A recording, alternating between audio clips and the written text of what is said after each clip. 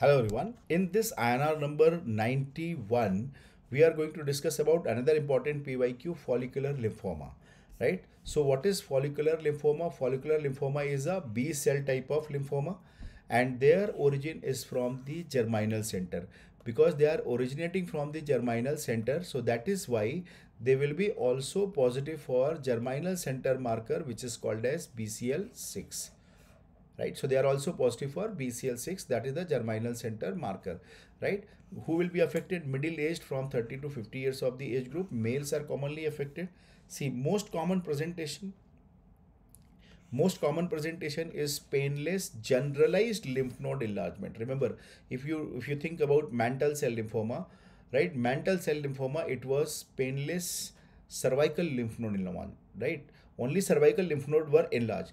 But what I am saying here, painless generalized lymph node means it will be cervical, inguinal, multiple area will be affected. So that is why we are using the term generalized, right? So that is the most common. So when examiner says 35-year to 45-year-old age group, male, and inguinal and cervical axillary lymph nodes are affected, think about follicular lymphoma, right?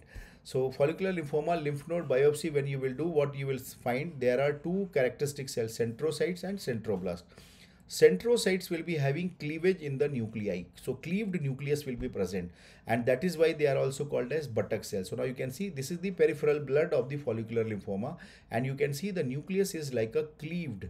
So this is the cleavage which is looking like a buttock. So that is why we call this as a buttock cell, right? So that is centrocyte, cleaved nucleus, buttock cell, centrocyte. Centroblast, larger cell and prominent nucleoli. So larger cell and prominent nucleoli, that is centroblast, which is not seen here. So that you can see in the lymph node biopsy. So when you will see the lymph node biopsy, first you will notice they are having nodular aggregate of lymphoma cells. So you can see nodular aggregate.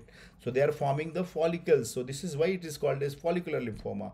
And when you are going to see this, in this you will find small lymphoid cells with centrocytes. Centrocyte will be having condensed chromatin and irregular or cleaved nuclear outline, which is called as centrocytes, right? So centrocytes means buttock cells.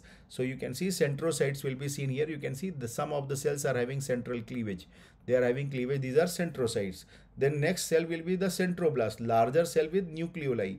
So now you can see these are the larger cells with prominent nucleoli, right? Larger cells with prominent nucleoli, that is centroblast. So that is what we are going to observe in the lymph node biopsy of follicular lymphoma. So follicular lymphoma by biopsy, centrocyte, centroblast will be seen. Centrocyte will be having buttock cell or cleaved nucleus, which we are seeing here. Cleaved nuclei will be present. Cleaved nuclei will be present.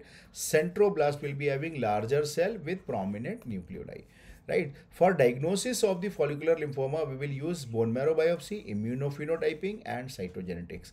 Bone marrow biopsy, what we are going to see? We are going to see paratrabecular lymphoid aggregate, which we can see here.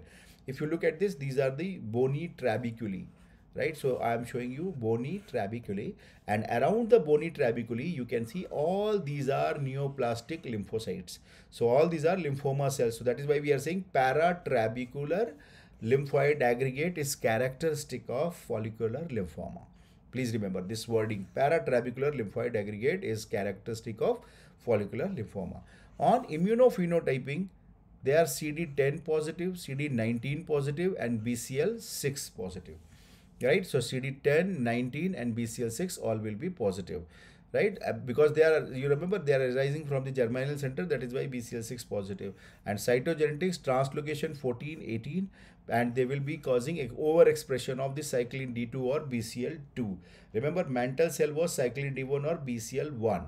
Translocation was 11, 14. Here translocation is 14, 18. Follicular is for 14, right? Like that we can remember. And overexpression will be cyclin D2 or BCL2, and this is how we will diagnose the follicular lymphoma. So keep revising these topics. Best wishes.